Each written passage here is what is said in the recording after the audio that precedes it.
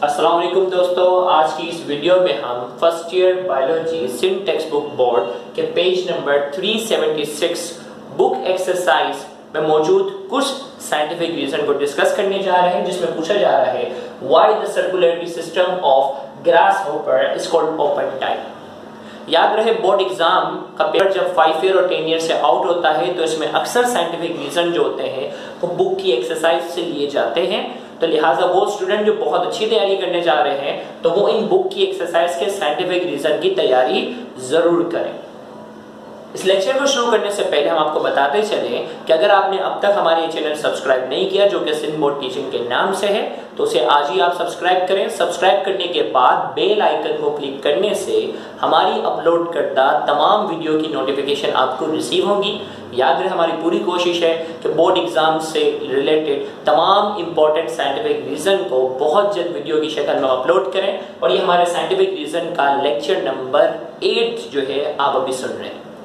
Why the circulatory system of grasshopper is called open type? Grasshopper जिसका ताल्लुक arthropoda से है, पूछा जा रहा है कि इसके अंदर जो सर्कुलेटरी सिस्टम है यानी ब्लड का जो निजाम है वो ओपन टाइप क्यों कहा जाता है। तो सबसे पहले हमने हेडिंग लगा दी grasshopper as open type circulatory system. Grasshopper के अंदर सर्कुलेटरी सिस्टम ओपन टाइप क्यों कहा जाता है।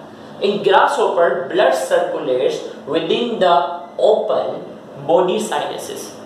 जैसे जानदार जो क्लोज टाइप होते हैं उनके अंदर जो ब्लड सर्कुलेट करता है वो आर्टरीज में, वेन्स में, कैपिलरीज में वो क्लोज वेसल होती हैं, जबकि ग्रास हॉपर के अंदर जो ब्लड सर्कुलेट करता है वो ओपन ब्लड साइनसेस होते हैं, बड़े बड़े स्पेसेस बने होते हैं जिसमें ब्लड मौजूद होता है एंड बास द सराउंडिंग टिश्यू। और उस ब्लड साइनसेस के इतराफ के जितने भी टिश्यू होते हैं वो उससे ऑक्सीजन वगैरह लेने का या कोई भी न्यूट्रिशन वगैरह लेने की सलाहियत रखते हैं। These blood sinuses are collectively known as hemocoel. उन ब्लड साइनसेस को एक साथ जो कंबाइन नाम दिया जाता है वो हीमोसील है। सील कहते हैं बॉडी कैविटी को और हीम कहते हैं ब्लड को, क्योंकि उनकी बॉडी कैविटी के अंदर ब्लड भरा हुआ है इसीलिए हम उसको हीमोसील कह रहे हैं। And there is no distinction between blood and interstitial fluid. Interstitial fluid वो होता है जो सेल के दरमियान के जो स्पेसेस होते हैं उसमें जो फ्लूइड होता है वो इंटरस्टिशियल फ्लूइड कहलाता है। और यहाँ कहा जा रहा है कि ब्लड में और इंटरस्टिशियल फ्लूइड में कोई डिस्टिंक्शन नहीं है। क्लोज टाइप वाले जो जानदार होते हैं उनके ब्लड के अंदर हीमोग्लोबिन होता है जो कि उनके ब्लड को रेड बनाता है, जबकि यहाँ कोई हीमोग्लोबिन मौजूद नहीं होता। लिहाजा इस तरीके से इंटरस्टिशियल फ्लूइड और ब्लड में कोई डिस्टिंक्शन नहीं होती।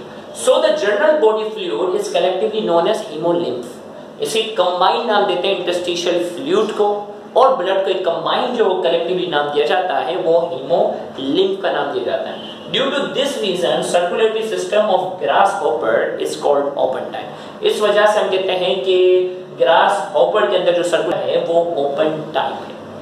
ये साइंटिफिक रीजन थोड़ा सा तब्दील होते हुए किस तरीके से आ सकता है, पूछा जा सकता है कि क्या ओपन टाइप सर्कुलेटरी सिस्टम बड़े जानदारों में, हायर एनिमल्स के अंदर ओपन टाइप सर्कुलेटरी सिस्टम क्यों नहीं होता। तो इसका रीजन हमारे पास उसका जवाब ये होगा कि ओपन टाइप सर्कुलेटरी सिस्टम है वो लेस एफिशिएंट है। उसमें जो हार्ट होता है वो ज्यादा मस्कुलर नहीं होता, वो ब्लड को ज्यादा पंप करने की सलाहियत नहीं रखता, लिहाजा ब्लड प्रेशर भी जो होता है वो इतना हाई नहीं होता। तो हायर जानदार में ब्लड जो है, हार्ट जो होता है वो ज्यादा मस्कुलर होता है जो कि ब्लड को बहुत अच्छे तरीके से पंप कर सकता है। तो लिहाजा जो है ओपन टाइप जो है वो लिमिटेड है, open type circulatory system limited है छोटे जानदारों की हद तक, क्योंकि हार्ट जो है वो ज्यादा मस्कुलर नहीं है, ब्लड प्रेशर ज्यादा मेंटेन नहीं कर पा रहा। इस वजह से जो है ये सिर्फ लोअर जानदारों में ये इतना ज्यादा एफिशिएंट नहीं है। इसी तरीके से एक और रीजन भी बन सकता है इसी की बेस पर कि ग्रासहॉपर के अंदर ओपन टाइप सर्कुलेटरी सिस्टम क्यों है, इवन कि वो इतना ज्यादा एफिशिएंट नहीं है। तो इसका जवाब हमारे पास ये होगा कि ग्रासहॉपर का जो ताल्लुक है वो क्लास इंसेक्टा से है, और इंसेक्ट के अंदर जो गैसियस एक्सचेंज का जो रेस्पिरेशन का जो निज़ाम होता है वो ट्रेकियल सिस्टम होता है।